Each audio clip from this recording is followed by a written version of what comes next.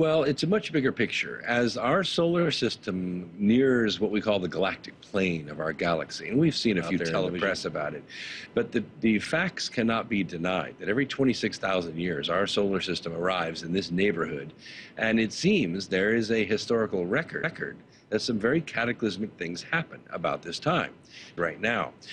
But those of us that have been watching the cosmological signs, geological signs, oceanographic signs have been showing that there is the trend that the ancients said would happen. So when you're these talking are about innocuous, but when you put them all together, it fits a very neat pattern of some other gravitational forces, some other higher frequencies entering our solar system that we haven't faced before, not in a long time. Let me tell you what we should be aware of is that the projections by JPL of its actual path are highly estimated. There are a lot of forces working on this comet. We're going to see some very near misses with our planet. That's maybe not alarming, but when you look at the literally billions of dollars that governments switching gears big time now. We've all heard about the end of the world in 2012, but could it be much, much sooner? Well, there's a whole lot of talk going all around the solar system that certain things we've seen recently should be taken as signs of something big being right around the corner.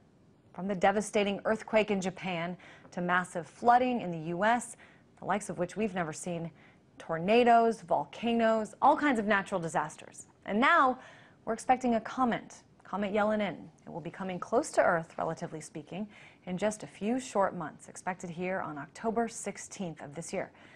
And joining us now for more is Brooks Agnew, host of X Squared Radio. Brooks is also the author of this book, Remembering the Future, the Physics and Soul of Time Travel.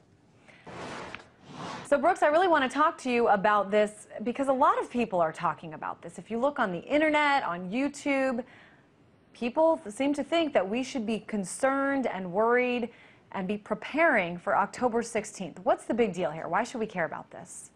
Well, that's a really good question. A lot of people are concerned about it.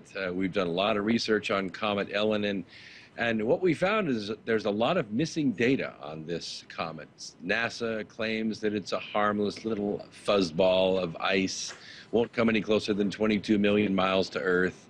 Others are saying that they're getting pictures of it, that it doesn't look like a comet, it doesn't act like a comet, it's coming in from an area that comets don't normally originate from. We have sort of a maelstrom in our galaxy where comets originate, and this one's not coming from that neighborhood. So there are a lot of things about this comet that don't make sense. Couple that with the arrival of a very large asteroid along around the same time, coming in from a different angle, and the launch of the new emergency alert system on the same day of the arrival of that asteroid. And you have some very strange coincidences that it seems the officials are not being upfront about. So what are you trying to say here, Brooks? I mean, you're saying that there are some dots to be connected here. What are they, and what's the conclusion we should be led to? Well, it's a much bigger picture. As our solar system nears what we call the galactic plane of our galaxy, and we've seen a few television specials and a few movies and certainly some sensationalism out there in the press about it, but the facts cannot be denied that every 26,000 years our solar system arrives in this neighborhood, and it seems there is a historical record that some very cataclysmic things happen about this time. Now, we have been, put off by professionals saying, oh, there's nothing to worry about, everything's going to be fine in 2013 just like it is right now. But those of us that have been watching the cosmological signs, geological signs, oceanographic signs have been showing that there is the trend that the ancients said would happen. So when you're talking about some of these signs, Brooks, you're talking about some of the natural disasters we've seen, the major earthquakes, hurricanes, flooding. I mean, is this what you're talking about? Yes, taken by themselves, they seem rather innocuous, but when you put them all together, it fits a very neat pattern of some other gravitational forces, some other higher frequencies entering our solar system that we haven't faced before, not in a long time. Let me tell you what, I've been looking around online, and there are a lot of conspiracy theories out there about what this means. Comet Elenin, what do you think are some of the most viable, maybe one or two of the most viable theories out there in terms of what we should be aware of regarding this comet? Well, what we should be aware of is that the projections by JPL of its actual path are highly estimated. There are a lot of forces working on this comet as it travels through our solar system from a very odd angle, and not all of them have been calculated. So we're kind of making a guess as to where this thing is going to end up. And a guess, may not be good enough.